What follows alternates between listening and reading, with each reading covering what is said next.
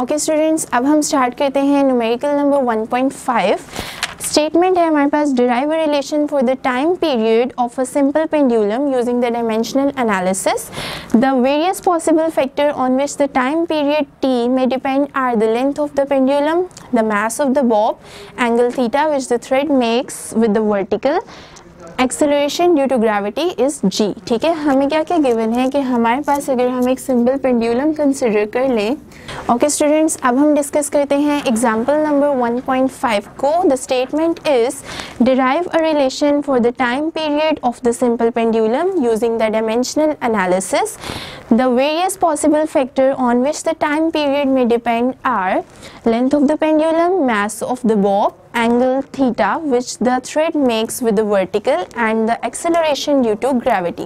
हमें क्या कहा गया है कि अगर हम एक सिंपल पेंडुलम कंसिडर कर लें तो हमें उसका जो टाइम पीरियड होता है, इस टाइम पीरियड t का जो है वो क्या करना है, फॉर्मूला फाइंड आउट करना है। ठीक है, इसके फॉर्मूला को फाइंड आउट करने के लिए हमें जो टेक्निक यूज करनी है वो होगी डायमेंशनल एनालिसिस की टेक्निक। और हमें जो इन्फॉर्मेशन गिवन है वो क्या है कि जो टाइम पीरियड है हमारे सिंपल पेंडुलम का वो डिपेंड कर रहा है हमारे इस पेंडुलम की लेंथ के ऊपर। ठीक है, फर्स्ट ये लेंथ पे डिपेंड कर रहे हैं, सेकंड ये हमारे इस बॉब के मास पे डिपेंड कर रहा होगा टाइम पीरियड, थर्डली हमारा जो टाइम पीरियड है वो डिपेंड कर रहा है, आपको पता है कि पेंडुलम जब मूव करता है तो इस तरह से मूव करता है और इसकी मूवमेंट की वजह से जो हमारा थ्रेड होता है और इसका जो वर्टिकल मोशन हो रहा होता है उसके दरमियान एक एंगल बनता है डेट इज़ थीटा। थर्डली हमारा जो टाइम पीरियड है इस पर डिपेंड करता है और फोर्थ जो है वो हमारा टाइम पीरियड डिपेंड कर रहा होता है एक्सेलरेशन ड्यू टू ग्रेविटी पे। ठीक है, जिसको हम g से जो है वो रिप्रेजेंट कर देते हैं। अब सिंपली अगर इसी चीज़ को हम जो है मैथमेटिकल फॉर्म में लिखना चाहें तो कैसे लिखेंगे, टाइम पीरियड जो है वो हमारा डिपेंड किन किन चीज़ों पे कर रहा है, मास पे, लेंथ पे, उसके बाद थीटा पे और g पे। डायमेंशनल एनालिसिस करने के लिए जो है वो हम इन तमाम चीज़ों की कुछ पावर सेट कर लेते हैं ताकि फार्मूला डिराइव करना इजी रहे। अब यहाँ पे अगर प्रोपोर्शनैलिटी ख़त्म करें तो कांस्टेंट आ जाएगा, that is MALB theta C and G D की फॉर्म में आ गया। ठीक है, अब क्या करते हैं, इन तमाम फैक्टर्स की डायमेंशंस को डिस्कस कर लेते हैं। M की डायमेंशन है कैपिटल M, L की डायमेंशन है कैपिटल L। ठीक है, G की डायमेंशन है हमारे पास LT-2 बिकॉज ये एक्सेलरेशन है। थीटा की डायमेंशन हमें जो है वो फाइंड करनी है। इसके लिए आप ये कंसिडर कर लें, अगर ये एक सर्कल है, ठीक है, सर्कल के सेंटर से हम एक रेडियस लेते हैं R, ठीक है, और इसको सर्कमफेरेंस पे जो है वो जोड़ देते हैं, साथ ही एक और रेडियस ड्रॉ करते हैं यहाँ पे, डेट इज़ R। तो इन दो रेडियस के ड्रॉ करने से जो सर्कल पे एक आर्क ड्रॉ होगी उसको हम सिंपली S से रिप्रेजेंट कर लेते हैं और सेंटर में जो बनने वाला एंगल होगा उसको हम थीटा कह लेते हैं। तो इस फॉर्मूला के अकॉर्डिंगली इस पूरी चीज़ को जब हम सॉल्व करते हैं तो फॉर्मूला आता है S is equivalent to R theta. यहाँ से थीटा निकालें तो आएगा S divided by R। S हमारे पास आर्क लेंथ है, इसका मतलब है इसकी डायमेंशन भी क्या होगी, लेंथ वाली ही होगी, डेट इज L। और रेडियस क्या है, वो भी लेंथ की फॉर्म में आएगा, डेट इज L। तो थीटा की डायमेंशन जो हमारे पास आती है वो आती है L-1। ये वाला L जब ऊपर जाएगा तो ये हो जाएगा L-1। इसको हम यहाँ सब्स्टिट्यूट कर देते हैं L-1 और अब इन तमाम वैल्यूज़ को हम सिंपली फॉर्मूला में पुट कर देते हैं, इन डायमेंशंस को।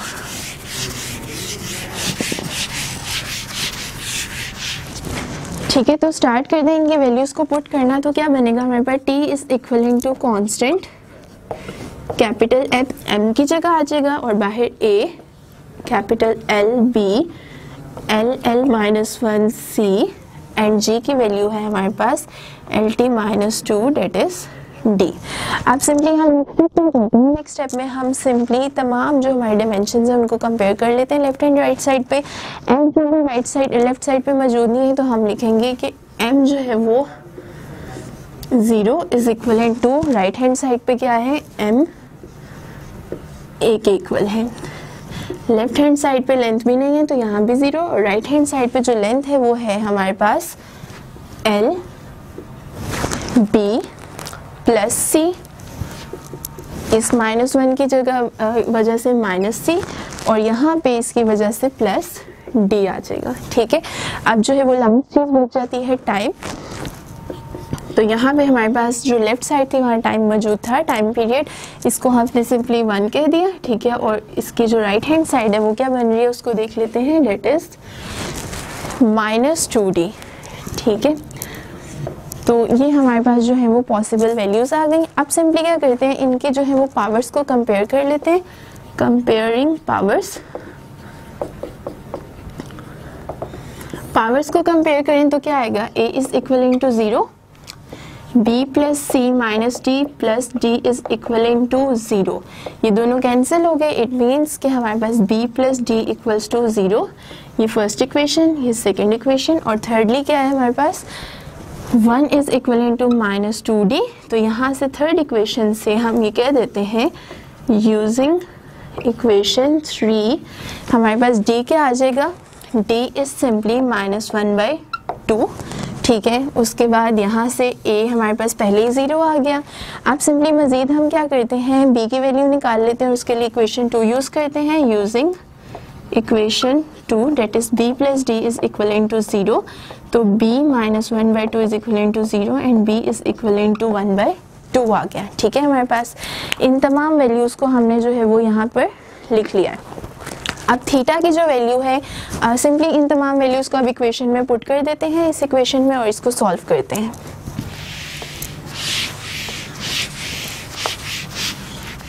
ठीक है, यहाँ पे तो t as it is, constant as it is.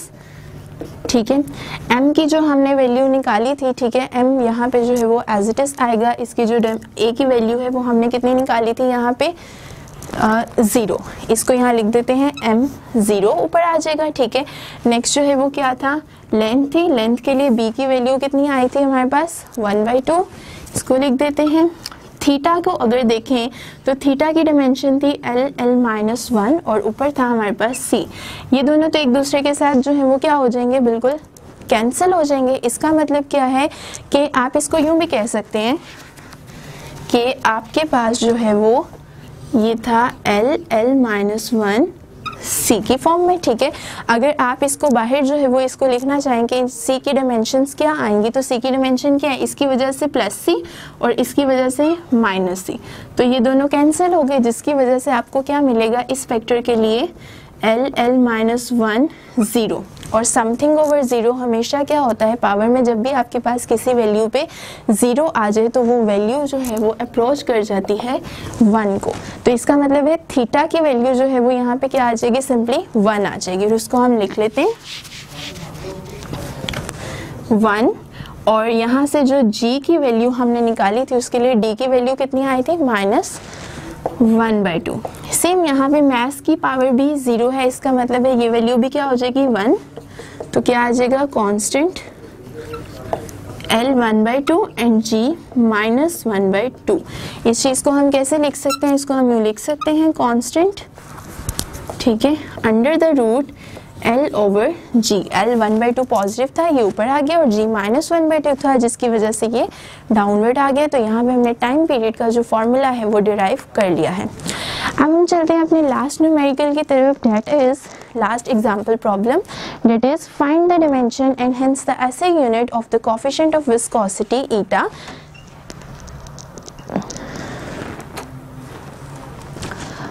Find the dimension and hence the SI unit of coefficient of viscosity eta in the relation of the Stokes law for the drag force F is equivalent to 6 pi eta RV for a spherical body of the radius R moving with a velocity V given as F is equivalent to 6 pi eta RV। आपको यहाँ पे क्या given है, इसको हम पहले race कर लेते हैं।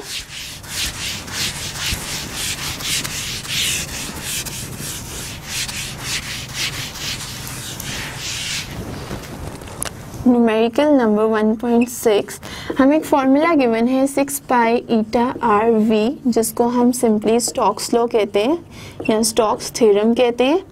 ये थ्योरम जो है वो बेसिकली अप्लाई किया जाता है राउंड स्फेरिकल बॉडीज़ के ऊपर। यूजुअली राउंड स्फेरिकल बॉडीज़ यहाँ पे कंसिडर करते हैं हम वाटर ड्रॉप्स को, ठीक है। तो ये जो पूरा हमने फॉर्मूला बनाया है जिसे स्टोक्स थ्योरम भी कहा जाता है, ये किन बॉडीज़ के लिए होता है? Spherically rounded body like water drops type की बॉडीज़ के लिए जो है वो होता है। हमें इस फॉर्मूला के अंदर जो वैल्यू है ये, इसको हम कहते हैं ईटा, ठीक है। हमें इस ईटा के लिए जो है वो डायमेंशन भी फाइंड करनी है और साथ ही साथ इसके एसआई यूनिट्स भी जो है वो फाइंड आउट करने हैं। तो स्टार्ट करते हैं।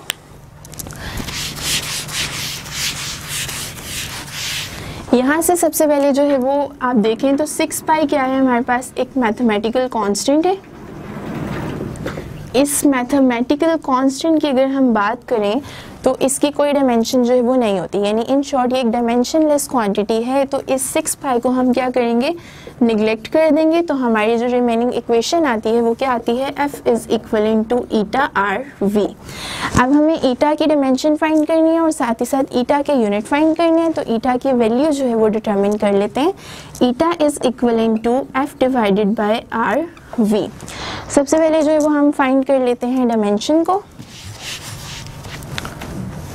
तो डायमेंशन क्या आएगी यहाँ से? Eta is equivalent to F over are we. Force की डायमेंशन हमारे पास क्या होती है? Date is M L T minus 2। Radius की डायमेंशन होती है कैपिटल एल और वेलोसिटी की डायमेंशन हमारे पास आ जाती है एल टी माइनस 1 की फॉर्म में। आप सिंपली क्या करते हैं, इन वैल्यूज़ को थोड़ा सा सॉल्व करते हैं। तो ये कैपिटल एल इसके साथ कैंसिल आउट हो जाएगा, ठीक है। बाकी क्या आ जाएगा? M T minus 2 divided by L T minus 1 की फॉर्म। इन दोनों वैल्यूज़ को अगर हम ऊपर शिफ्ट करवा दें तो वैल्यूज़ क्या आ जाएंगी? M L minus 1 and T की फॉर्म क्या आ जाएगी? ऊपर हमारे पास ऑलरेडी -2 मौजूद है। जब ये -1 ऊपर शिफ्ट होगा तो दिस विल बी +1, तो आंसर आएगा -1 की फॉर्म में। तो t माइनस 1। तो ये हमारे पास ईटा की डायमेंशंस जो है वो आ जाती हैं। नेक्स्ट हम फाइंड कर लेते हैं ईटा के लिए एसआई यूनिट्स को। तो एसआई यूनिट्स जो है वो हम इसी फॉर्मूला के अकॉर्डिंगली निकाल सकते हैं। उसको लिख लेते हैं एसआई यूनिट्स। डायमेंशन कितनी आई थी? M L minus 1 T minus 1। तो यहाँ से अगर हम फॉर्मूला डिराइव करना चाहें तो क्या आएगा? कैपिटल एम जो है वो मास को रिप्रेजेंट कर रहा है, मतलब यहाँ पे यूनिट आएंगे केजी। एल रिप्रेजेंट कर रहा है लेंथ को, मतलब यहाँ पे यूनिट आएंगे मीटर और -1 की वजह से पर मीटर। और टी रिप्रेजेंट कर रहा है टाइम को, मतलब उसके यूनिट होंगे सेकेंड और -1 की वजह से पर सेकेंड। तो ये है हमारे ईटा के एसआई यूनिट्स।